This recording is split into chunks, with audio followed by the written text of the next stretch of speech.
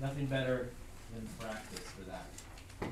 Okay, so real quick, let's just run through these as fast as we can and just shout out helpful hints on what to do first and next and next and next. Tiana? First you would subtract 3x from 3x and then 3x from 7x. Okay, so we get 0x, we get 5 on the side, we get 7x minus 2x is 4x minus 4. And next, Jax? Minus 4 on each side. Minus 4. Plus 4. Oh, plus 4. Yeah. Okay, agreed, plus 4. Alright. 9 equals 4x. Divide by 4, divide by 4, and x equals 9/4. Or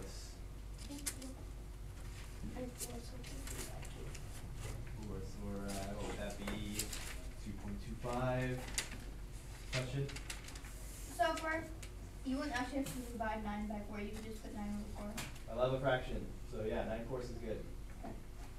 If you want to write it as 2 1/4 or 2.25, it's correct. The only thing that I warn you against is if you get an answer like 1/3, either tell me it's 1/3, or when you write it as a decimal, should you write 0.3? No. Because 1/3 and 0.3 are not the same. This is 3/10. This is 1/3. They're close, but they're not the same. How do I make this decimal correct? 1.3. No, this is less than 1. Then 1.3 would be more than 1. Point oh three? No, it does start with 0.3. 0. But it's 1.3. What's the decimal version of 1/3? No, wait. You should know it. Point. It's 0.333333333. I need line. Oh, Yeah, 0.3 you have a line repeating. over 0.3 that. repeating. Yeah, okay, that's correct. Now 0.3 would be incorrect if you lose credit. Yeah. Alright, so go. First one. Okay. Oh. No, alright. I'm just going for it. Alright, let's take somebody's suggestion, at least for what to do first, even if you're not all the way finished. Yeah, Emma. Times 2 by x, and then times 2 by 3. So we are, what's that called? Distributing. Distributing, very good. You distribute the 2. Now? Billy? Add 6 and 2. Add 6 and 2. Combine like terms. Perfect.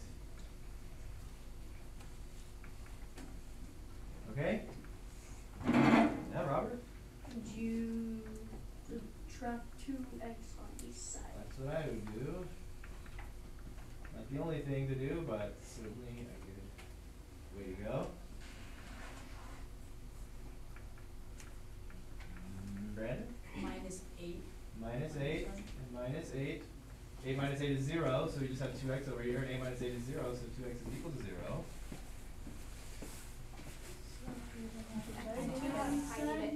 Divide by 2 on both sides, and we will quickly find out that x has to be 0. You know that 2 times some number has to be 0. The only number you can multiply and get 0 is 0. So x equals 0. So x equals 0. Okay.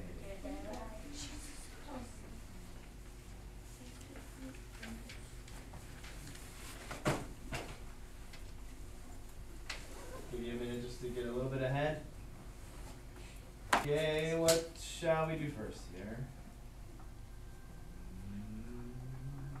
Robert. Would you minus 2x on each side?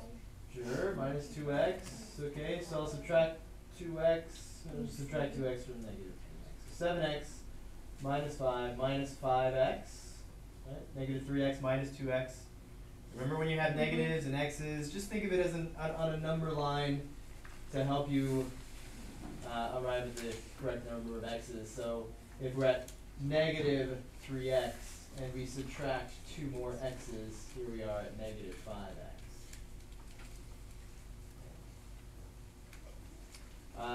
Equals, no, that's all gone, so just equals 5.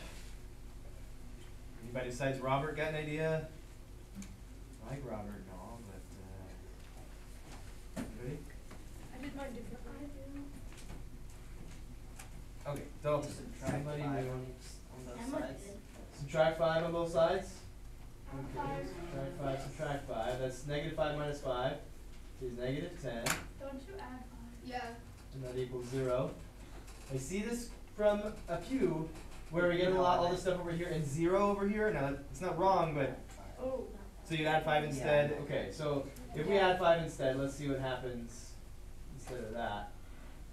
Add 5 and add 5. Now we'll cancel this negative 5 and wind up with 10 on this. I like that. Emma, 7x minus 5x. combining like terms, we get 2x. I know. Oh. Don't tell me the answer, tell me what we're going to do right I'm now. gonna tell you what to do. Oh, wait. Okay, Katie's going to tell us what to do. Okay, you divide by 2 on both sides. Great. This divided by 2 is 1x, this divided by 2 is 5. So, Which you can see, of course it has to be 5, right? Okay. Good. So we're solving equations with variables on both sides. Now we're solving equations with multiple variables. I tell you which variable I want you to get by itself. You get that variable by itself. It's no different than all the variables or the equations we've just solved. It's just that well, one of those or many of those things that are going to be floating around, being subtracted from both sides, divided, and have variables in it. Okay. So we're going to solve for x. Here is a 3x plus something equals 12. We've had this situation so many times. 3x plus something equals something, right? JC? You subtract 6w from Subtract both 6w, sides. right? Subtract the thing that's being added to the thing. We want to get by itself. 3x equals, well, just 12 minus 6w. So there's no way to combine these. They're not like terms. Jackson? Divided by 3. Divide by 3. How many times have you subtracted something from both sides and then divided? Not a lot of times. Right? These are the 2 most common steps, right? We get down to that point. Right? So, Oh, You got no, an answer or a question? I had a question. Question. So on the quest, Uh-huh. is this kind of stuff, and then like what else is gonna be on it? All the stuff we've been doing so far today. Okay. And more. And graphing and stuff. Robert? so x equals whatever 12 minus 6w divided by 3 is. Yes. And also, we can take 12 and divide it by 3 and get 4. And take negative 6w divided by 3 and get negative 2w. And divide each of those things as separated by addition or subtraction by the denominator. Can you just write what you? Yeah, can you just write what you just did? This is fine. Yeah. But this is No. where we need to be going, okay? To get to that point at some point in the near future. So this is fine, and this is fine. Did you mean something different? No. Did I answer your question? Yeah. Alright, next. We're gonna talk about some graphing, okay? So it's helpful to think of these things as a story. We can think of this as a story like I earn $3 per hour. Remember that rate. That thing that's multiplied by x, think of it as a rate. Alright. Plus 2, what does that plus 2 mean in this scenario if I have $3 an hour I'm earning? Yeah. What? Someone gives you $2. Just $2. $2 $2. every tip. Yeah. Well, not every anything. It just is $2. $2. Per tip. Okay? You just get $2. So it's like we start with $2. If you were gonna add up your money, you just started at $2, right? Then you started adding on $3 for every hour. Okay? So our graph should look like that. It starts off with $2, right? Because really that's what you get if you plug in what for for x? 0. 0, kind of gave it away there. 0, if I plug in 0, I work 0 hours, I still have $2. Okay? But in 1 hour, what's going to happen? You It's get gonna go $5. up 3. You're going to go up 3 for a total of $5. Then 1 more hour later, Go up 3 more. so you see this. To the right, this much, and up this much.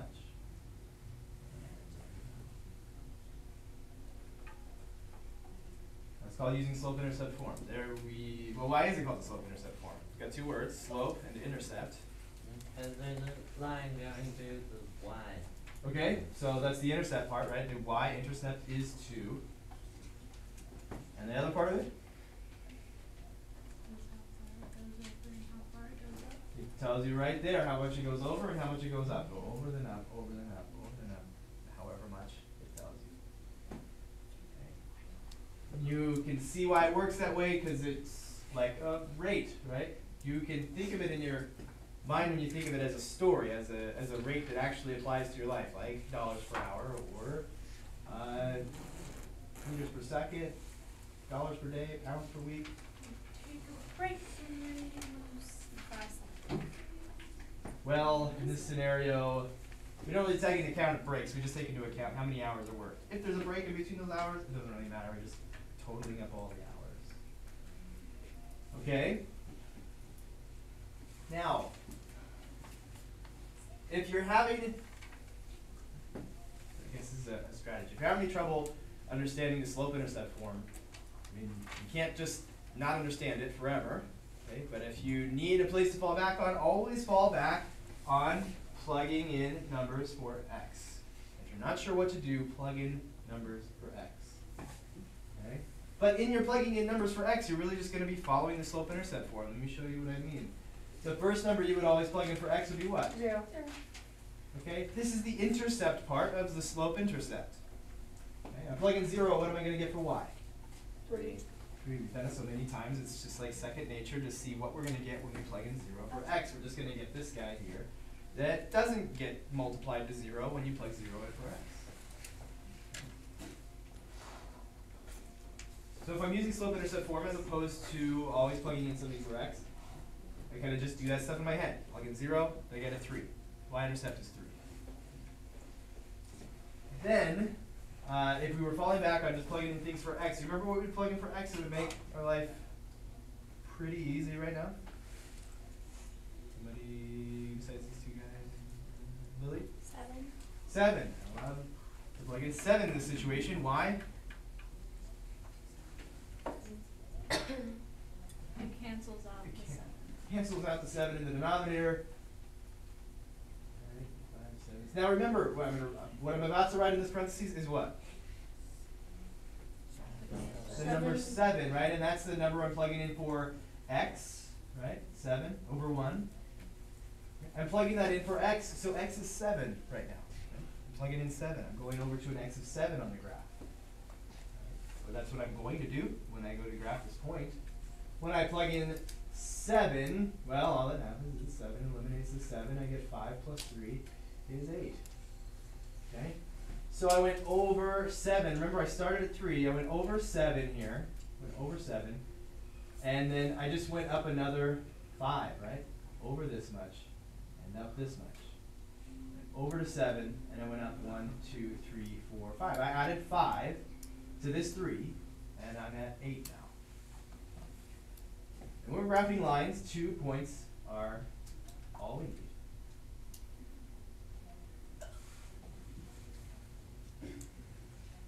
So if you need to plug in numbers for x, absolutely do that. Okay? If that helps you to not make mistakes, if it helps you to find 2 correct points, absolutely plug in numbers for x. But there is a faster way. Faster not always better. Okay? If you don't understand that this is where we started our graphing careers, then you should stay here so you never forget that this graph is made by, really, in reality, plugging in numbers for x. But this pattern of the y-intercept and then following the slope over and up is just a nice quick little thing. What's that? Oh, it's still nothing. No. Important at least. So let me quickly remind you of a story that we've used many times where a container starts with water in it, starts with water at 3 inches, right? And every 7 what? Seconds, what happens? Goes up 5 inches. 5 inches and it goes up. Okay? So that's, to me, that helps me remember 7 is the horizontal, and 5 is the vertical. 7 seconds, we add on 5 inches. Okay, here we start out with a -1. If I run 0 in, I'd get -1. Everyone all right? Okay. We start out with -1.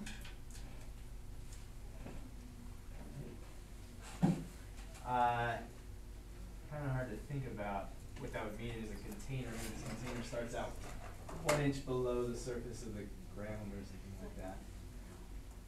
But every 4, let's say like this, I don't know, if it was this class or the other class, we made up a story about a plant. I Yeah, like that it's story a cost. lot. That's a good story. Probably negative. Because we start out 1 inch below the earth with our seed. I Right? think we just dug a hole into the ground. 1 inch. That's why it's negative, right? Negative. And then let's say every 4 days, let's make it You weeks. put more dirt into the hole. You grow 1 inch. The plant grows 1 inch. No, how 3 many inches. inches? 3 inches, not 1 inch. 3 inches. Every 4 weeks it grows 3 inches. Okay, that sounds believable. So 4 weeks later, 1, 2, 3, 4 weeks later, it grows 1, 2, 3 inches, and now it is 2 inches tall, because one of those inches was underground. Now it's made its way 2 inches above the ground. And what's gonna happen 4 weeks later? 1, 2, 3, 4 weeks later. So go up, gonna go 3 more. Another 3, 2, 1, 2, Five. 3 inches. And we can just keep doing that, but we're just gonna keep making points in a straight line, so go ahead and draw that straight line. There you go.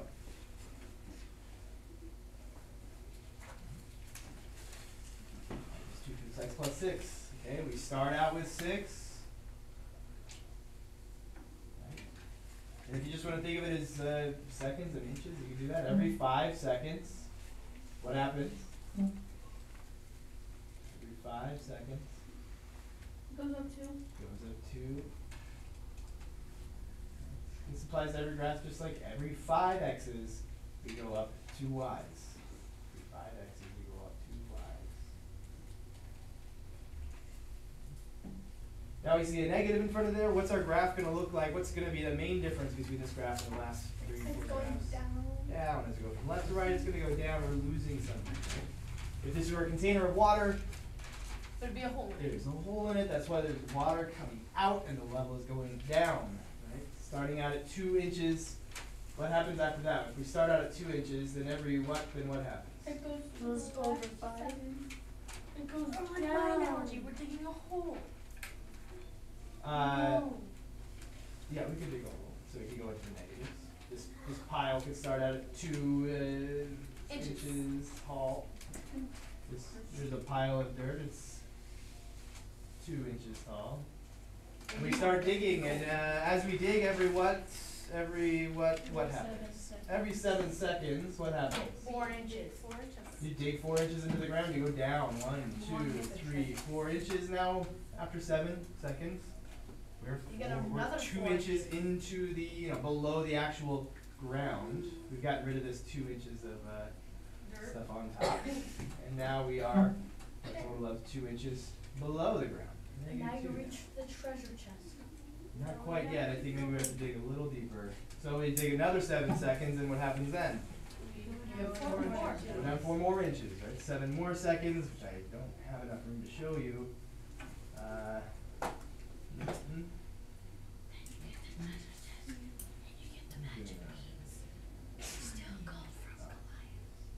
Who's Goliath? Bigfoot? Goliath is like a Roman. Who's the guy Well, that's no, he's not. Goliath is in the Let's see, 11, It's 12. David and Goliath. Goliath is not a Roman. Yeah. Who said that Goliath was a Roman? Exactly. Somewhere. So- that time. Okay. Those moments that you make for yourselves as a class. Went over another 7, went down another 4, and there we go. We continue on that path. All right. This doesn't mean that we're digging diagonally, right? This graph is just representing where we are in the earth at any given time. Right? We're still digging straight down, even though the graph is slanted. The graph doesn't represent which way we're digging in the ground. It just represents How far we are. fast, right? How far we are. If it's slanted, the slantiness is just kind of a reflection of how fast we are going down into the ground, right? The slope represents the rate. And the steeper the line, the faster you're doing what you're doing. There we go. This is what it looks like when we have a negative rate. We are losing whatever y represents, whatever x represents. So x represents time in our imagination, and y represents the depth into the earth.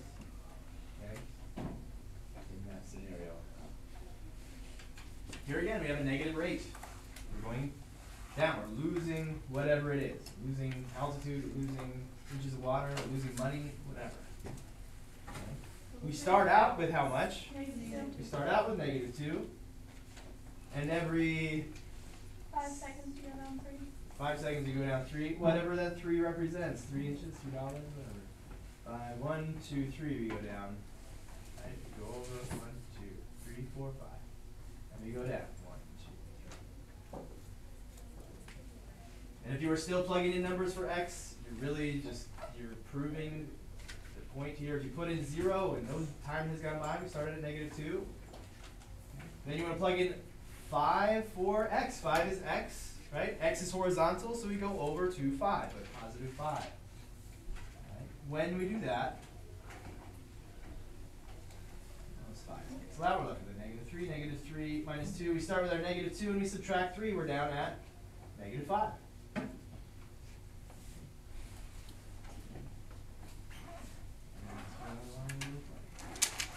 So again, if you're not sure how to do this slope-intercept stuff, keep working at it, keep practicing, ask me for practice problems, I will give them to you, ask me to sit down with you and help you, I will do so. Whenever you want, okay? But keep plugging in numbers for x. If you're not sure. Are you passing out a review for us? I am. I have a review packet for you. I believe that's the last one I had for you. I just wanted to give you a bit of practice on the graphing. Like I said, it's been getting better, but it needs to get even better. And some of you are making mistakes. Just go back to plugging in numbers for x. You feel like you're finally catching on after plugging in numbers for x a bunch, then shift over to y-intercept and slope. Okay?